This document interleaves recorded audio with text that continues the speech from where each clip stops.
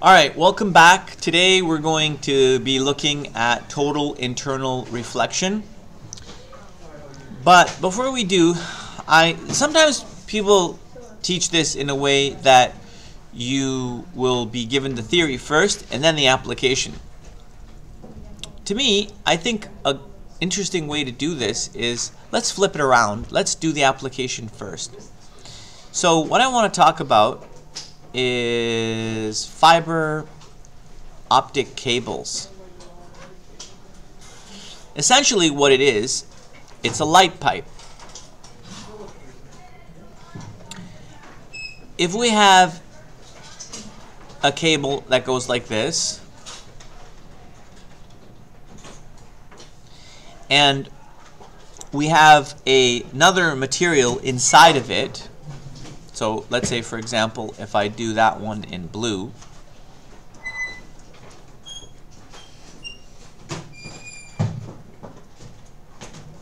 it's hard. Actually, I kind of messed it up, but I'll continue. I was supposed to have it equal spacing, but it's hard to do. So when we inject a beam of light in here, it will reflect off that inside surface and then reflect again and then reflect again and again and again and again and again and again until it comes out the other side. So that all the light that goes in comes out the other side. And this cable can be bendy, not too much. You can't put hairpin bends in the cable. You can't do this to the cable. Okay? Because, and I'll explain why in a second. But if you do have any fiber optic cable in your house, usually you'll have that from your internet service provider. If you have fiber internet, don't bend the cable like that. It actually has delicate, the inside is delicate and can crack and break. Also, you shouldn't be bending it like that. So, keep it away from furniture, things like that. Anyhow, let's get into the concept of total internal reflection. So if you remember, last period, or I should say last class, last lesson, we studied these two situations. We studied FSTN and SFAN. What did they look like? Well, if I kind of refresh your memory, we had a boundary and we had light coming in like this. And for FSTN, this is fast to slow. And so this is, let's say this could be air and this could be glass. And it was in this direction. Now, if we draw the normal, so I could put the normal here in a different color.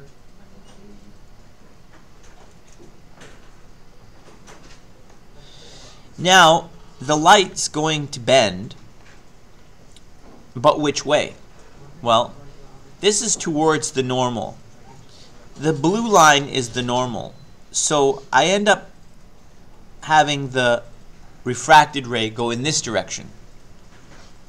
So this here is my incident angle, and this here is my refracted angle. The one thing I did not mention to you last period is that in addition to the refracted ray that travels into the second medium, you also have a reflected ray that travels back into the original. So starting here, so it doesn't just travel in this direction, it actually splits And I'll show you that here. So let me show you the reflected ray. I did a good job of that.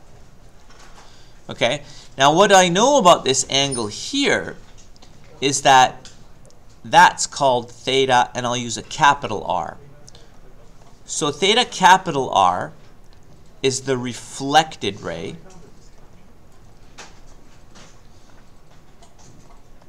and theta I is the incident ray.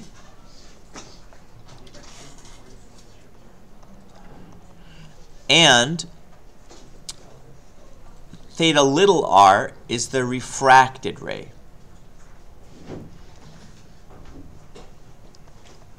So notice that there's three of them. Here we have the incoming one, and it splits into the refracted and the reflected. What was the law of reflection? Well, we know that theta I is equal to theta R. That was the law of reflection. But the refracted ray angle, well, for that guy, we need to use Snell's law. Ni sine theta I equals Nr sine theta R. However, the other situation that we had last day was superfan, or slow to fast. So if we draw that interface, or that boundary, and in this case, we'll go slow here, and fast here, and we can essentially flip these around. I think I used water in the other example, but it doesn't matter. We can use glass here, and I can use air here.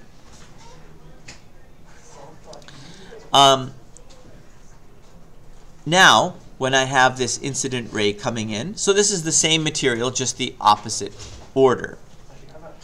Now I have my incident ray, and now I have my, okay, hold on a second. Let me create my normal there. So now that I have my normal line, I'm going to create my refracted ray. This angle here, oops, let me change colors there. This angle here is my incident angle. Now this is away from the normal. That means I'm going to go that direction. And therefore here is my theta R. And now I'm going to draw my reflected ray. And there it is.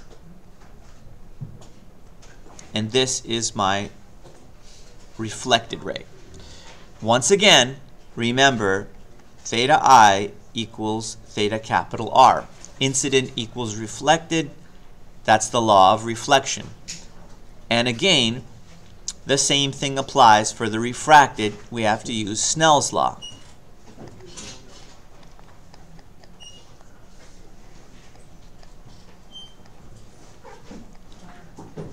However, what's different about this is that you'll notice here, let me write this out for FSTN. Notice that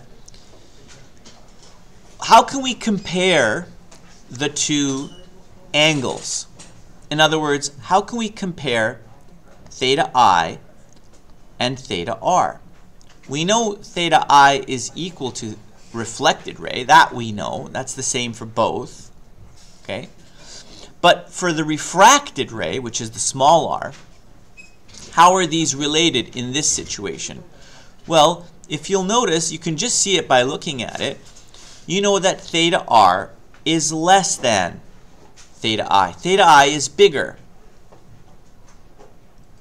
Whereas for this situation, we can see that theta I is smaller than theta R.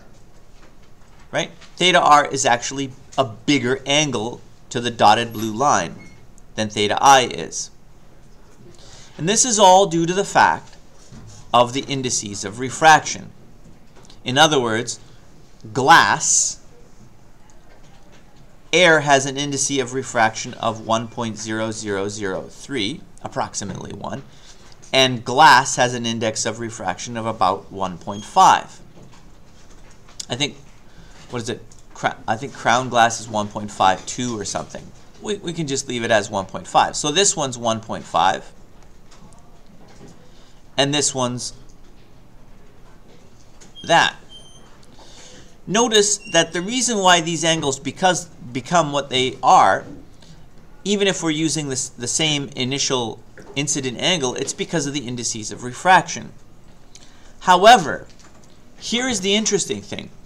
As we increase this angle of incidence in the superfan, in the slow to fast situation, theta r gets bigger and bigger and bigger until, and this is the critical point, until theta r equals 90 degrees.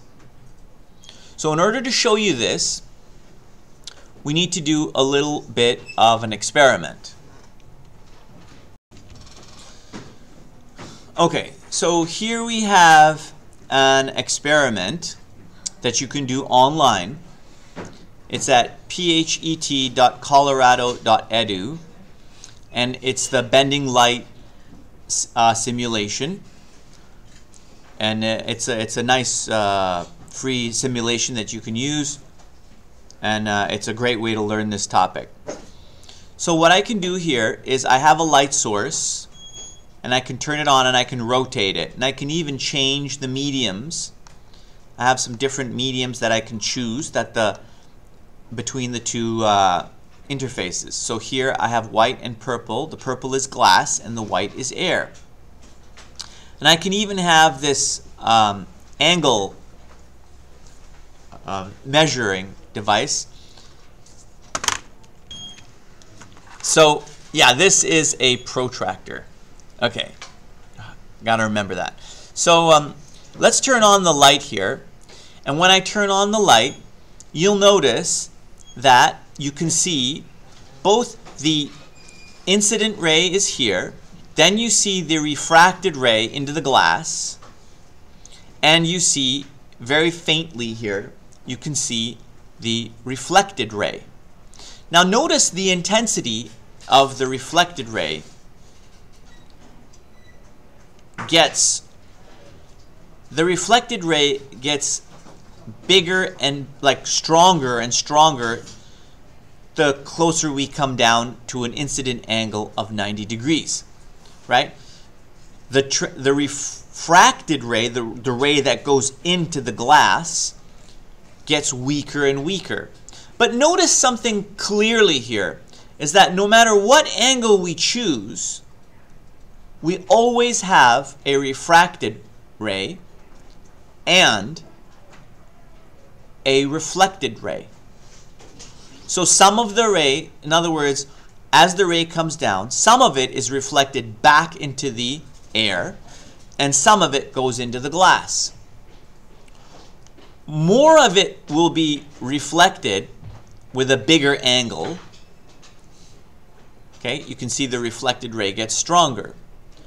But what if, so what situation is this? This is FSTN.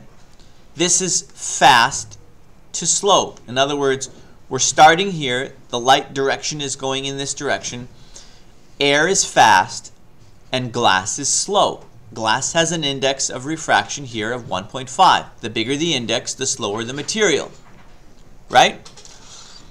However, let's flip it around so that we get the superfan situation. And now I want to show you what's going to happen. Then there's a special situation here. So if I change this to glass and I change this to air, now you can see what's going to happen. As I increase the angle of incidence, notice what's happening to the angle of refraction, notice this angle of refraction here, it disappears at this point. And notice if I make this angle bigger, we have no refracted ray. The refracted ray is gone. It doesn't exist anymore. Do you know what the implication of that is? It means that this boundary between the two interfaces, between the air and the glass, is acting as a perfect mirror. Now I think you're starting to get the understanding of that fiber optic cable diagram that I gave you at the beginning. That's what's happening inside of the fiber optic cable. We have the boundary between the two different media acting as a perfect mirror, as long as this incident angle is sufficient. If it's big enough, none of it goes into the second material. But if it's too small, look what happens. Boom. Now I've made this angle too small, and some of it goes into the air. So this is a really, really interesting phenomenon. Let's take a look at the math behind this. Okay? So let's make some room here, and let's focus on the SFAN situation where we could say when theta r equals 90 degrees. Now if I drew this for you, here it is. Okay? If I draw it for you, here's my dotted line, which is the normal. Okay? And then we will draw the incident ray.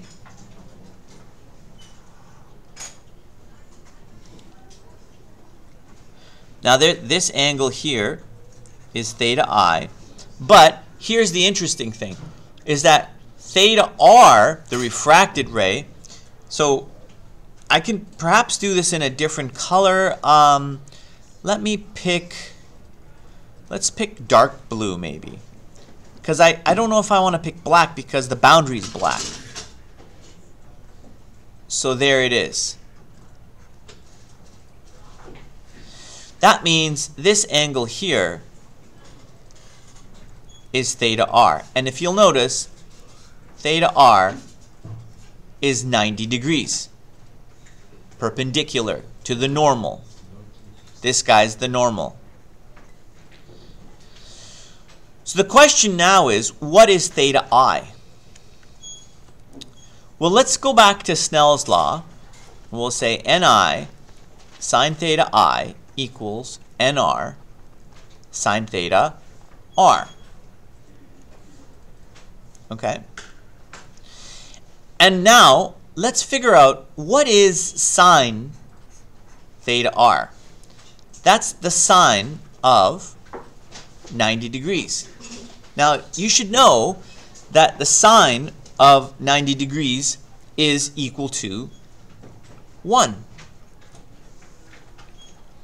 So that means the equation becomes Ni sine theta I equals Nr. Now we don't need to multiply by 1 because multiplying by 1 doesn't change anything. It doesn't change the equation in any way. Except here's what's different. Instead of calling this variable theta I am now going to call it theta c.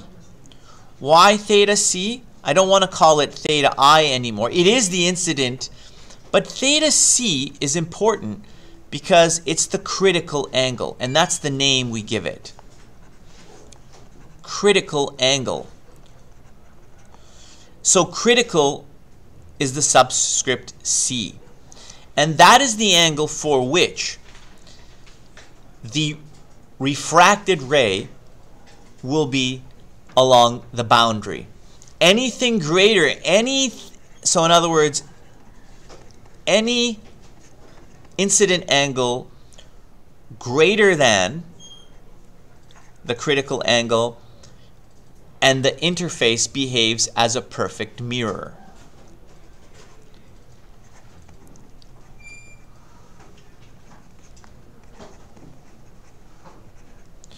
So the question now is, what is theta c? How can we calculate it? Well, let's take this equation and solve for theta I, which is theta c in this case. So we would just say theta c is equal to, we'll take the ni and put it on the other side. In other words, divide, go nr divided by ni, and take inverse sine. And we'll say inverse sine of nr over ni. And that is the equation for the critical angle. It's the inverse sine of the ratio of the indices of refraction. nr divided by ni, inverse sine, gives you the critical angle. So, knowing this, let's figure out what is the critical angle for glass and air. That means between air and glass, and we have to say which direction, right? Going from glass to air, theta c is equal to the inverse sine of, remember what the index of refraction of glass was? Sorry, that's wrong. Because in this case, this is the incident and this is the refracted, right? So nr in this case is 1 divided by 1.5. I know it's 1.0003, but let's just do this for now. Now let's calculate what the critical angle is. So for this angle, I got 41.8 degrees. That's my critical angle. Now, let's test this out. Let's go back to the simulation and let's see if we can find that angle of 41.8 between air and glass. Okay, so here we are. Now, in order to see that angle, we need this protractor. Let's put it here, centered right at the middle. Okay, we're good. Now, let's see where 41, let's say 41.8 is basically 42. So where is this? There's 30. And remember, look at the indices of refraction. 1.5, that's what we calculated, and 1. Okay, great. And again, I stress, this is only going to work if we are coming from the slow to the fast. And we are in this case. So 30, there's 40 right there, and so 42 would be just about here.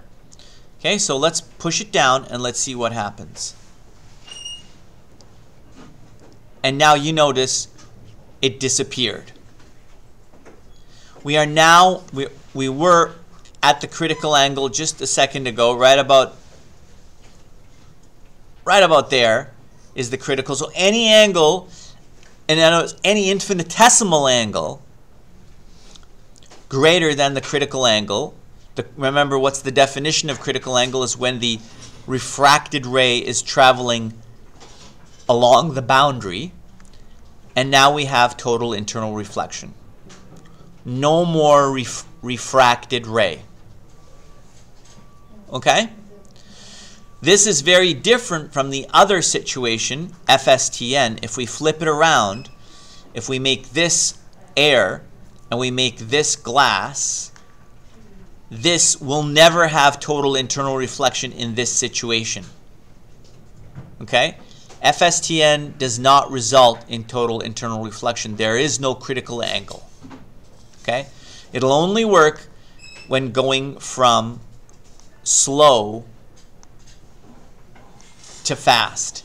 And at this point, when you hit that 42 degrees critical angle, boom, the refracted ray is gone and the interface behaves as a perfect mirror. And so I wanted you to see that. We calculated that number and we verified it using the protractor. Okay, so before we go back to our calculations, let's do one more and verify it again just for practice. So let's pick a different material other than glass. Let's pick water. And on this side, we can pick air. Now, notice the index of refraction is different. So what I want you to do here, let me turn off the... What I'd like you to do is pause the video and see if you can figure out what is the critical angle between water and air. See if you can figure out the critical angle and then we'll verify it. Pause the video now. Okay, let's try and solve this in two different ways. Let's try and do it experimentally and then let's try it mathematically. So let's turn on the laser and let's start moving it down and see what angle we're at. We're at, oh, there it is. Okay. It looks like that angle is just before 50. So there's 30, 40, 50, but we haven't hit 50 yet. So it's just, it looks like it's just under. There you can see it. Now it's disappeared. So it's not quite on the 50, but just before. Let's now go and take a look and see if we can calculate this mathematically. Okay, so let's draw another image. Now in this case, I want to put it in the same orientation as, there's our equation. Let's leave that visible. I want to put it in the same orientation as we had in the thing, but I'm going to do it flipped upside down.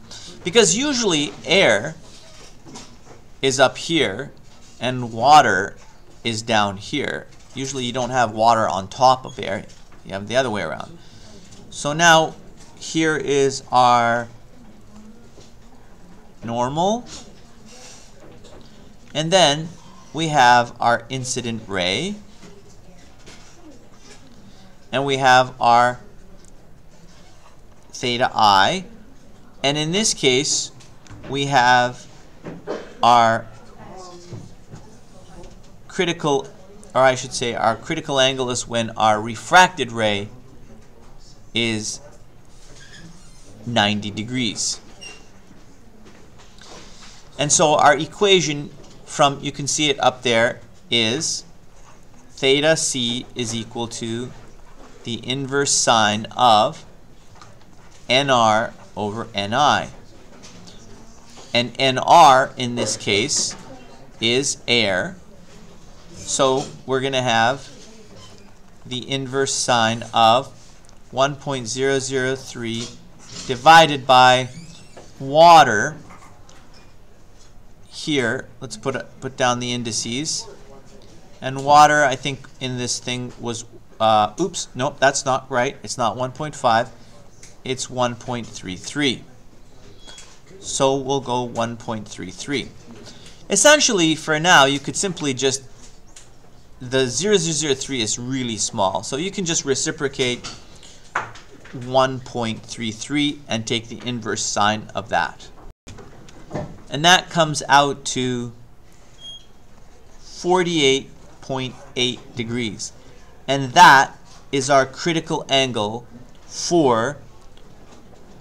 from water to air. Okay? So that's great. Notice it's bigger because glass has a higher index of refraction, so the angle was even less. So let's kind of think about some implications of this between this water and air one.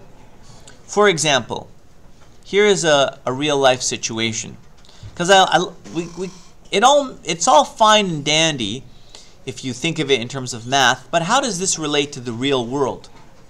Well, what if we have let's kind of move this up a little bit more. We can still see the angle there. What if we have some water, and what if we have a boat in the water, and what if we have a person in this boat, and they have a buddy that's scuba diving down here, but his foot, the scuba diver's foot, is stuck in the rocks. And he's running out of oxygen. So what he decides to do is he has a flashlight. He takes his flashlight and he turns it on, pointed directly at the person in the boat. So the light travels straight up to the boat. Maybe I could do that again because it kind of should be pointing towards the person's eyes. There. Now the problem with this is fine as long as, so this person will see the light, but if this angle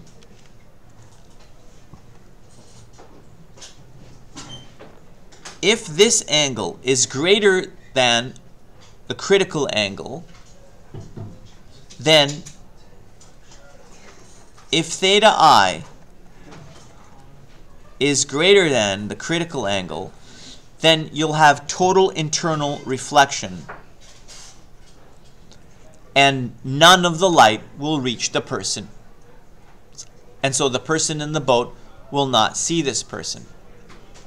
Perhaps it would be even worse if the boat was moved further to the left.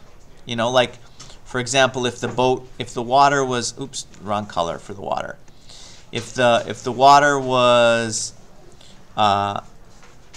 if the boat was over here, now in this case, this would be much worse because the light would have to travel at a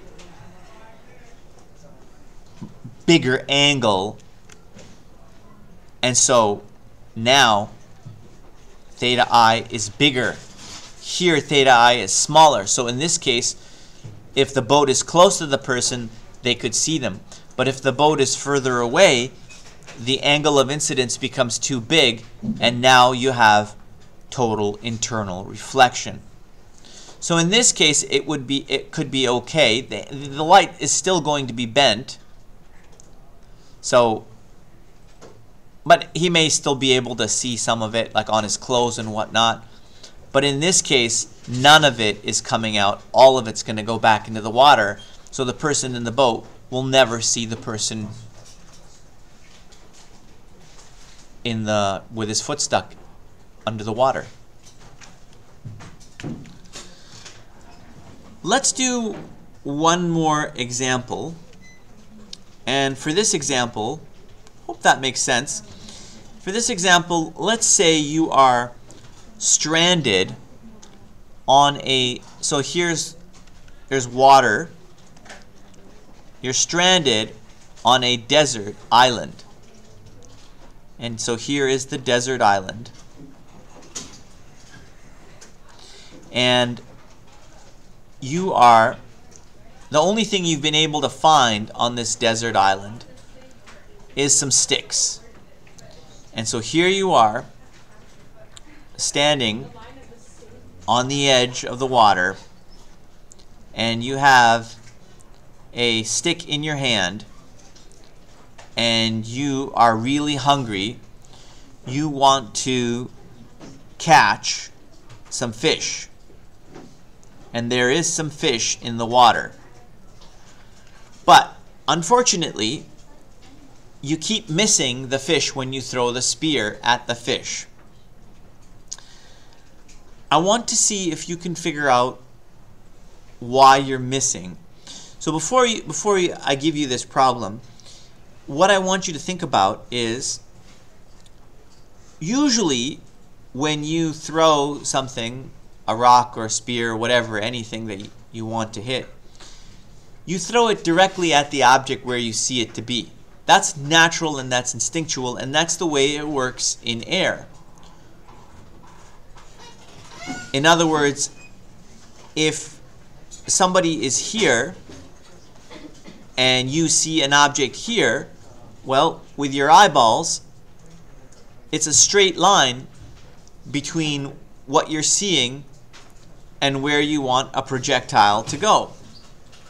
It's where you see it. The problem here is that the fish is in a different medium. The fish is in the water, and your eyes, are not. You're in the air. See if you can figure out, why does the person miss the fish if they always throw the spear directly where they see the fish? Pause the video now. Alright, let's see if you guys were able to figure this one out. Let me change to a green color here, and let's draw the ray of light coming from the fish. So the light reflects off of the fish into the person's eyes, and this is the path that it takes.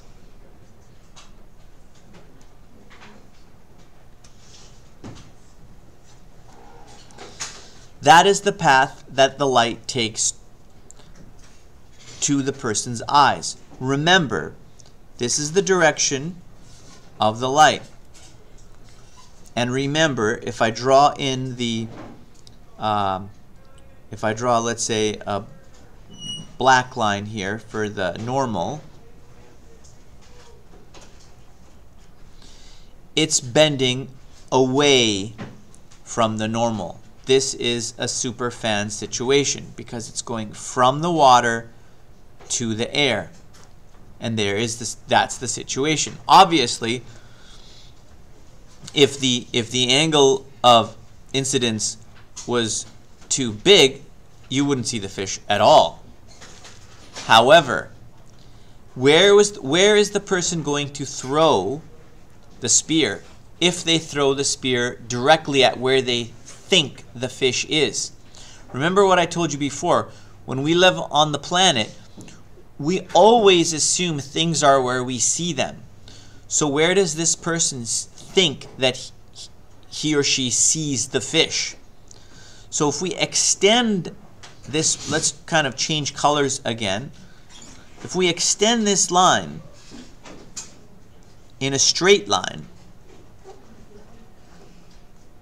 then we get the fish appearing to be here. And so this person will throw his spear, the spear, at this location. And they will always miss the fish. Instead, they need to realize, they need to remember their physics lessons and of refraction, and then they realize that, oh, if I see the fish here, I need to throw the spear closer to me. And then they will hit the fish on their mark here. And that's another application of refraction. Thanks for watching, and now you know how to spearfish.